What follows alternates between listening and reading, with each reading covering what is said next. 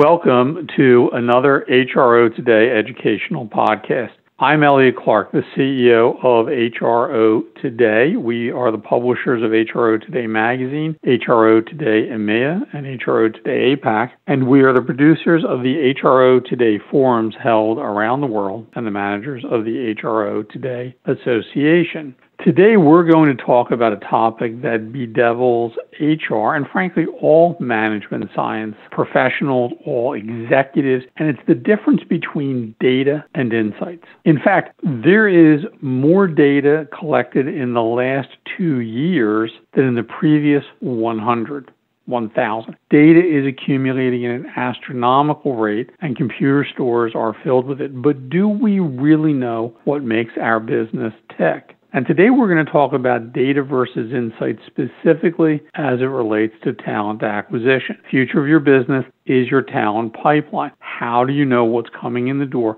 and how do you analyze it? And we are thrilled to have as our guest Paul Harty, who is the Chief Solutions Officer for Sevenstep RPO. Sevenstep, as many of you know, is one of the most highly rated recruitment process outsourcing firms in the world.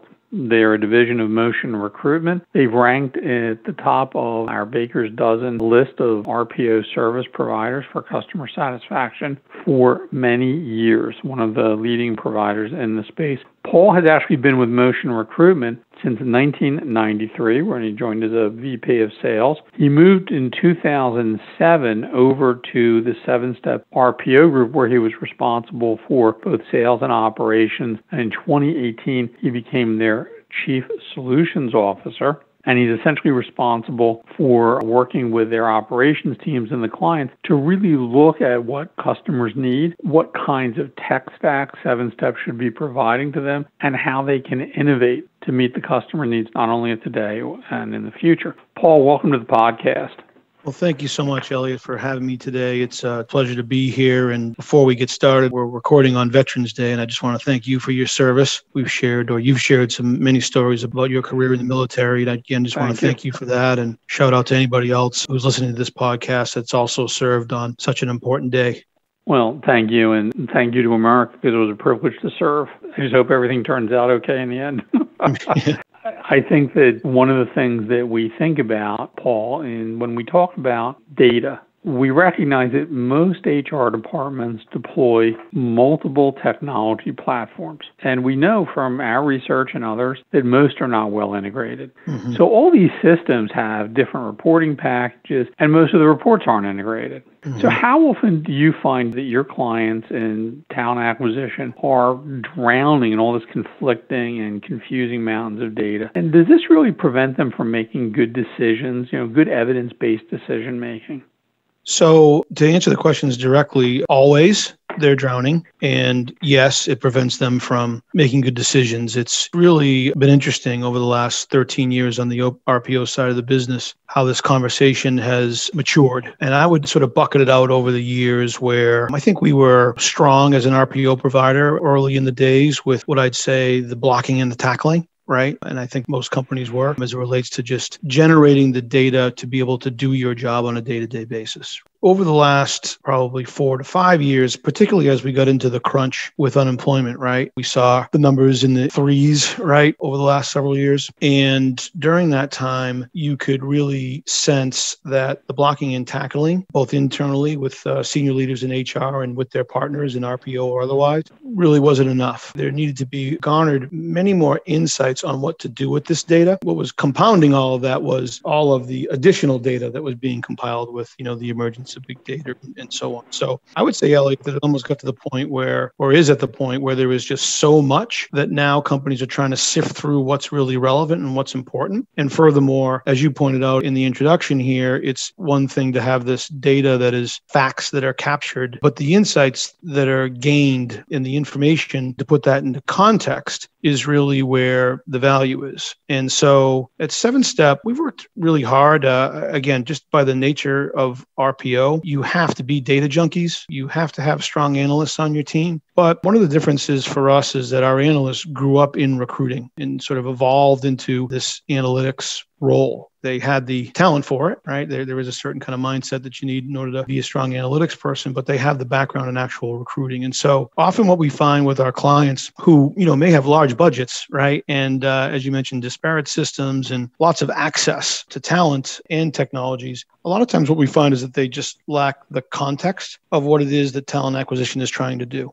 right? Or what talent management is trying to do to capture the right kinds of understandable reports to then really garner those insights on what to actually do with it all, right? And so I think that's really where the difference is.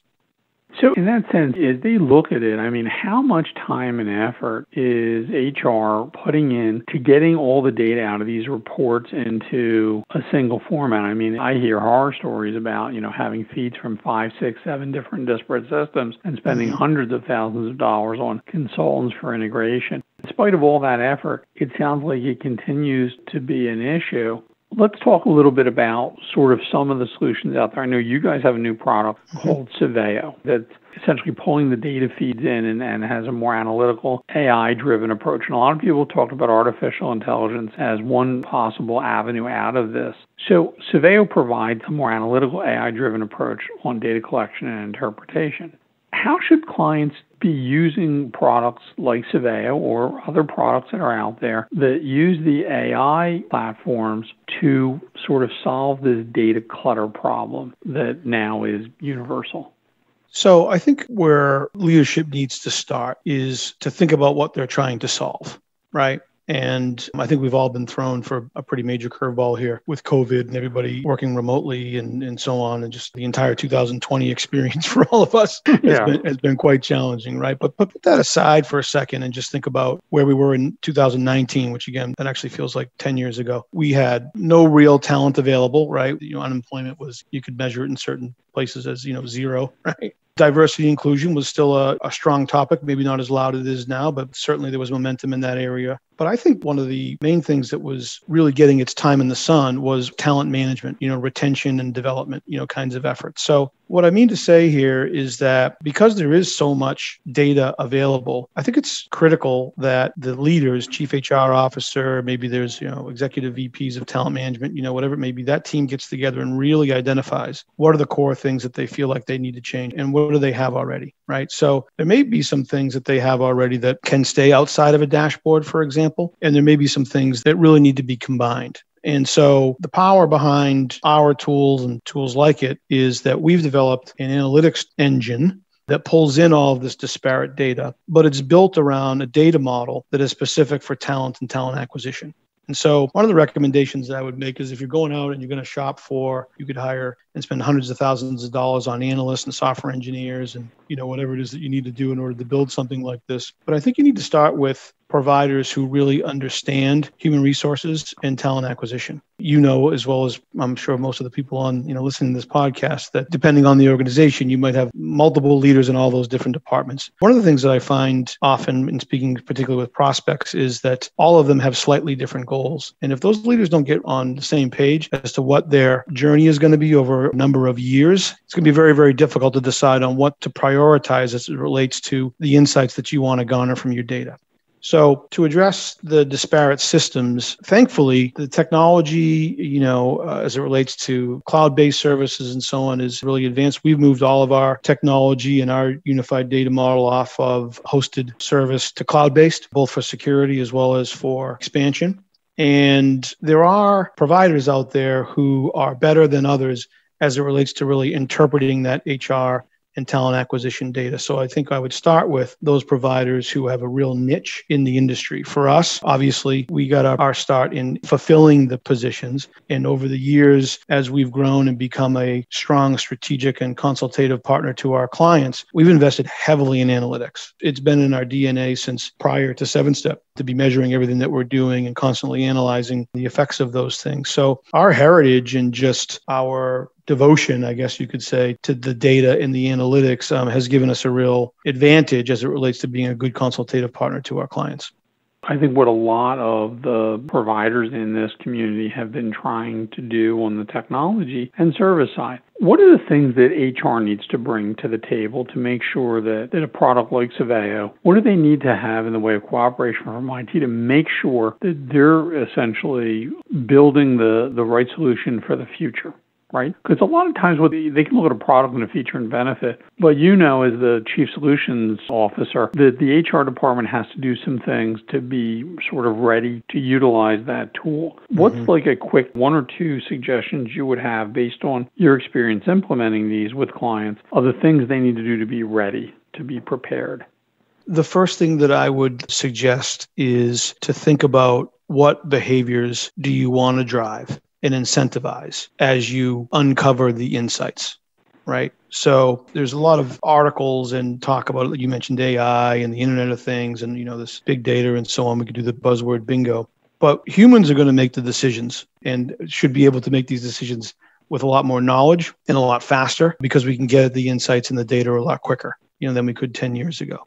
I find that when HR policy or TA leadership aren't really committed to working together in partnership and driving the right behaviors and correcting the right behaviors, then the insights can somewhat fall flat, at least as it relates to long-term results, right? So as an example, I would say pick a number, 3, 4, 5 years ago, there was a lot of finger pointing between HR and TA. And maybe, I'm sure there still is in certain large organizations, right? Hiring managers complaining that talent acquisition is getting the right talent, maybe talent acquisition complaining the hiring managers being too picky, that are hiring the right people. So, assessments comes up as a solution. Well, let's just sort of take that out of the hiring managers, hands and put more of it into assessments. I don't think that's really been a great solution for a lot of companies. It's certainly a nice data point to make a hiring decision, but it's not the only way that you make a hiring decision, right? And at some point, regardless of whether you're using AI tools, if you're using chatbots to do screening or, whatever it might be to serve up that candidate to the hiring manager,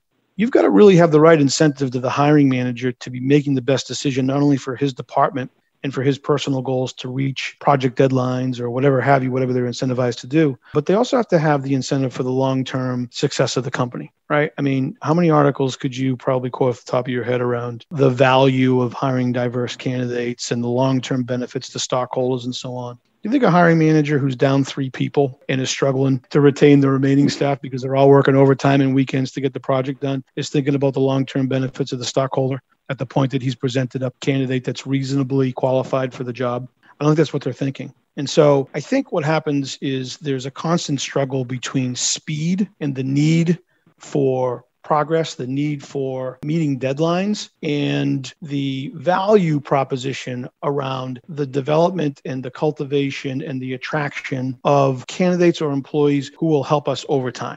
For example, I think a good program or example of that would be the commitment to hiring junior level people and developing them throughout the organization. It's been going on for years. I mean, for the public accounting firms, it's the way they do business, right? It's really more of a culling right up the top. And then, whoever survives, becomes a partner 15, 20 years down the road, right? But how you really think about talent and how you really think about the long-term benefits of making the right decisions today and how it's going to benefit and then incentivize those behaviors from the hiring managers. I believe that's a lot of hiring manager training. I believe that's how hiring managers are reviewed over their annual reviews for retention and development. I grew up in a world where training and developing talent was the number one primary way to grow. I started in sales. So it was great to close deals, but it was much better for my career to be able to teach people how to close deals, right? And so I think if you just kind of apply that scenario or that example to those managers who are under so much pressure today to perform, to drive kinds of policies that allow them to make better hiring decisions and give them more time to actually develop the talent that you can actually capture.